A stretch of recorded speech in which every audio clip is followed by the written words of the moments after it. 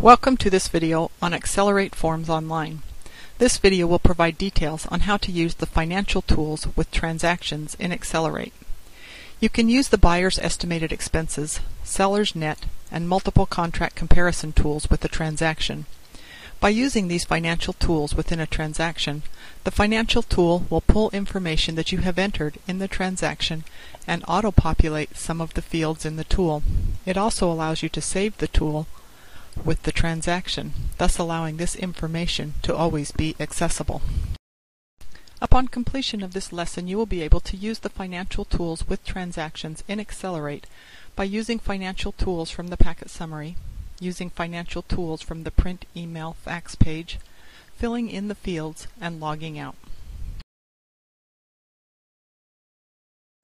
You will now watch demonstrations of how to use the financial tools with transactions in Xcelerate. This video will explain how to access those tools from your transaction. To learn how to use each financial tool, please view the training video for that particular tool.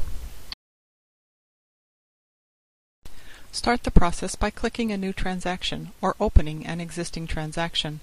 This can either be a listing or a sales transaction. Once the transaction is complete, you can select the financial tool from one of two locations. If you are on the packet summary page, you can access the financial tool from the navigation bar on the left side of the page. Click the Financial Tools link to open and display the Financial Tools menu.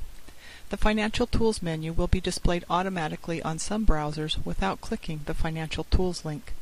Now click the financial tool you would like to work with. The financial tool will open and some of the fields will be filled out. You can now fill in the rest of the fields. You can access these tools from the print, email, fax page. Click the Financial Tool link on the navigation bar on the left side of the page to open the Financial Tool menu. Now click the financial tool you would like to work on. The financial tool will open and some of the fields will be filled out.